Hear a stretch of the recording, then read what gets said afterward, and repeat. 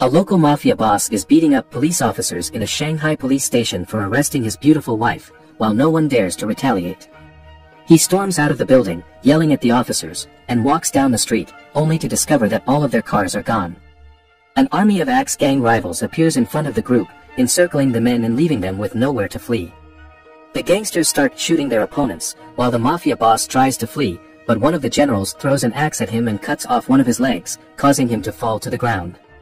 Brother Sum, the Axe gang leader, draws a weapon and begins dancing horrifyingly towards the mafia boss, ignoring the man's cries for mercy while striking him repeatedly. The gangsters paid the officers a lot of money not to interfere, and they continue to terrorize the town with their horrifying dances, killing anyone who got in their way.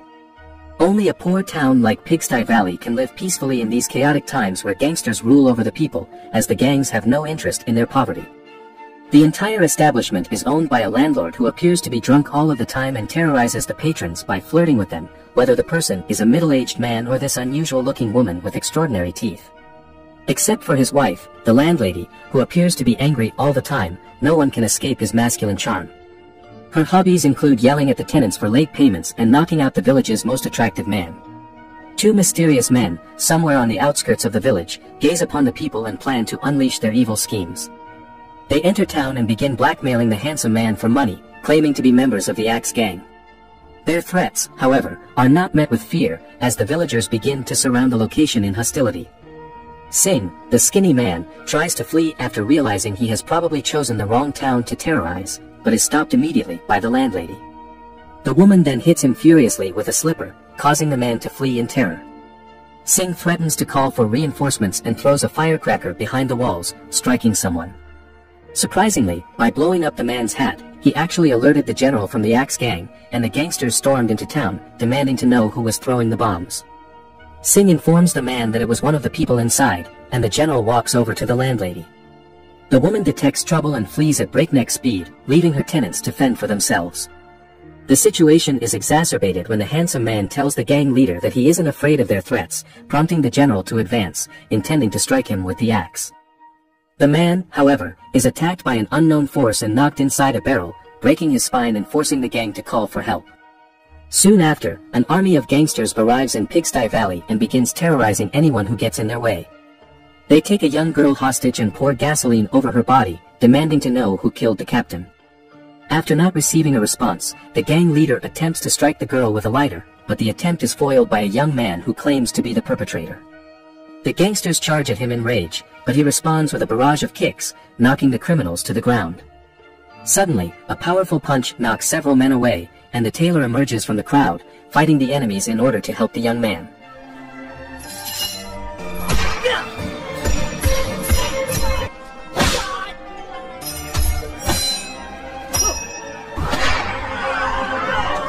The gang tries to fight back by grabbing their guns, but the weapons are destroyed as they are thrown against the walls. Donut, the restaurant owner, charges out and attacks the gangsters with a stick, breaking their weapons and sending them flying backwards.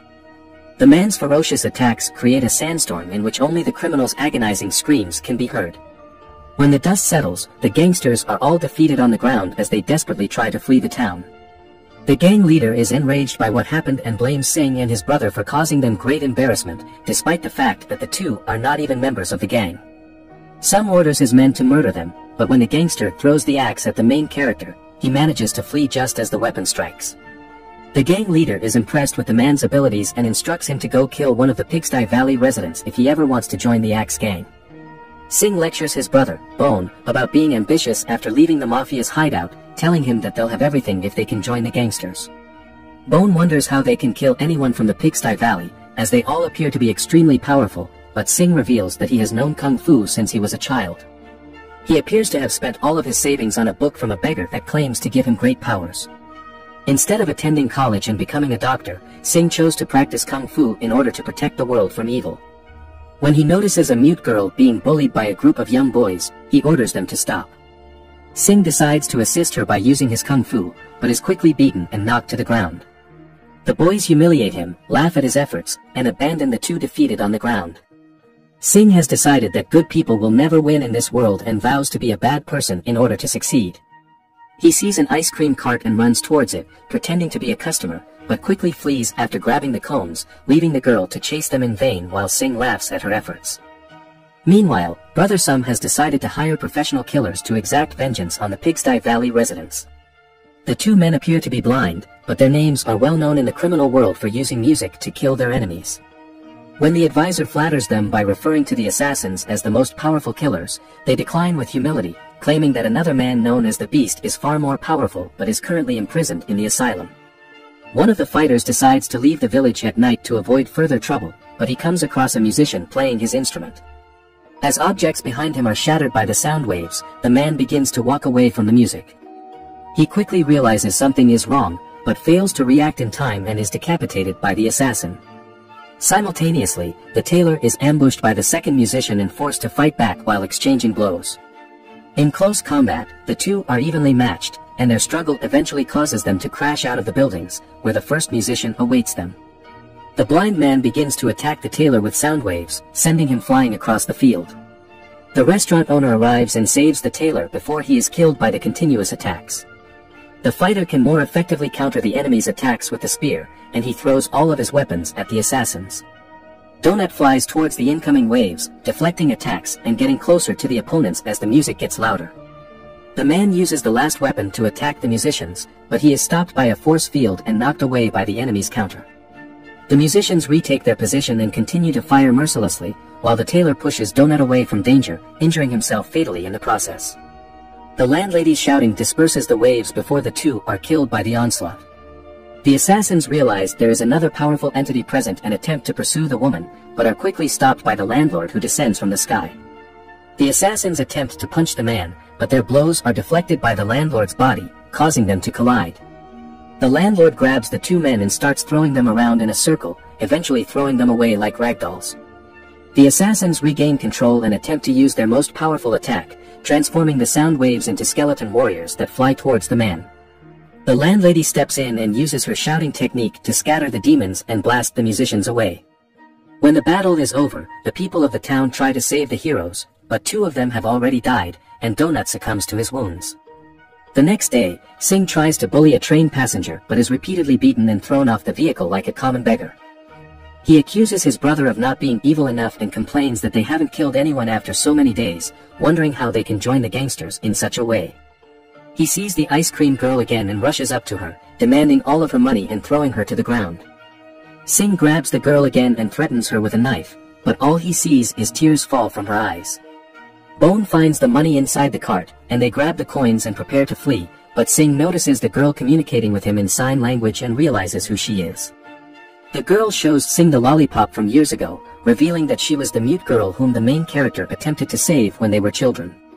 When the man realizes the truth, he feels terrible and smashes the lollipop on the floor before fleeing.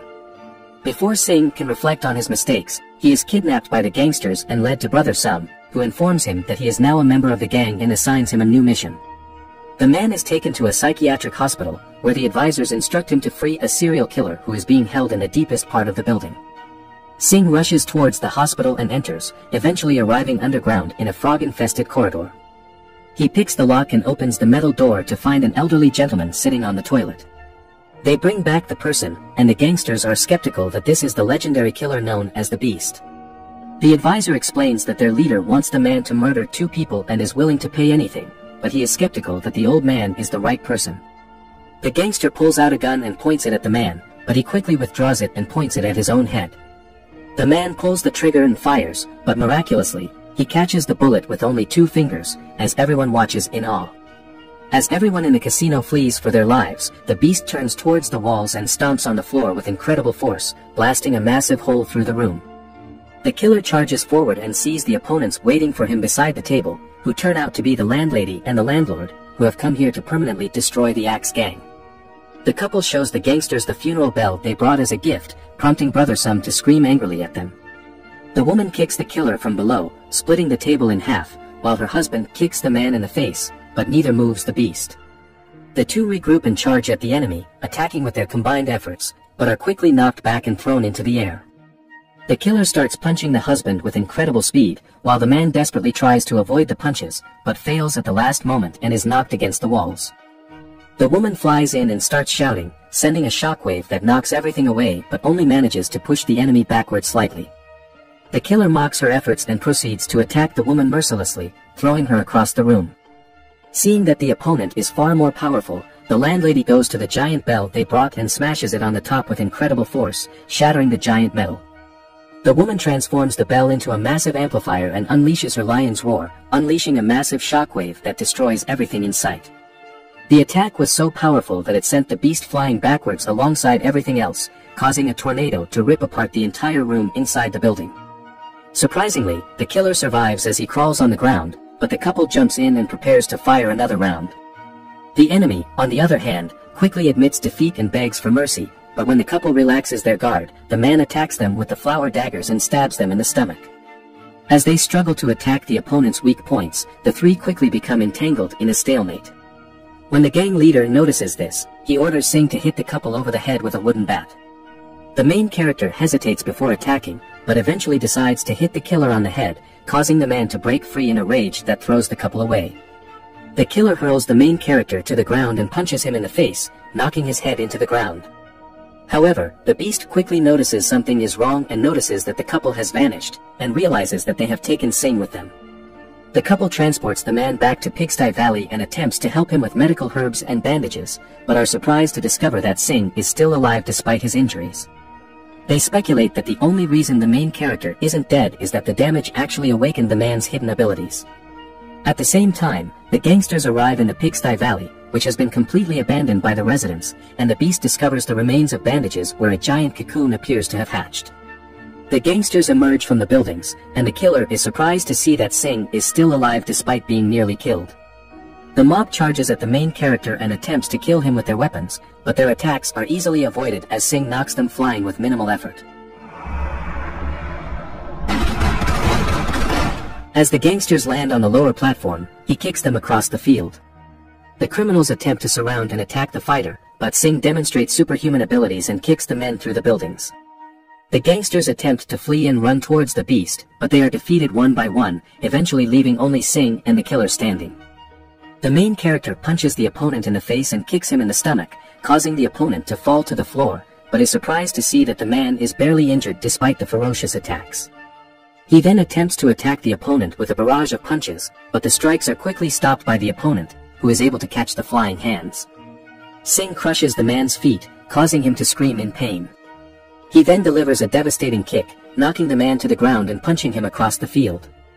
As he lies on the ground, the killer decides to change tactics and begins imitating a frog. The man charges towards Singh at breakneck speed, knocking him through the building and crashing into the walls. As he leaps across the floors, the hero tries to run towards higher ground, but the beast detects his movements and launches at him, sending him into the sky. Singh vanished into the atmospheres as a result of the powerful attack. The man continues to fly outwards, but eventually slows down as he regains control of his momentum and looks up at the sky, where the clouds have formed a giant Buddha. Singh clasps his hands together and begins flying downwards, gaining incredible speed as he charges towards the beast. The man's palms catch fire, and the flames quickly engulf the rest of his body. As he senses the immense pressure coming from the sky and sees what appears to be a meteorite falling towards him, the killer suspects something is wrong. Singh employs the Buddhist palm technique, which creates a massive crater beneath the opponent and crushes him with enormous gravity from above. Singh pulls back the attack while flying across the sky as the beast begs for mercy. The killer tries to ambush the main character with the same dagger as before, but Singh quickly counters and strikes right behind the man, shattering the entire building in the process. After witnessing the killer's incredible power disparity, the killer surrenders and kneels before Singh, finally admitting defeat like never before. Later, as the ice cream girl pushes her cart across the street, she notices a newly opened candy shop in town. She walks up to the front and notices that Bone is now working as the store's assistant. Singh immediately notices the girl and rushes towards her while smiling at his friend. As she notices that Singh has finally become his true self, the girl returns the warmth. They start remembering how they felt the first time they saw each other, and Singh happily welcomes the girl into the store.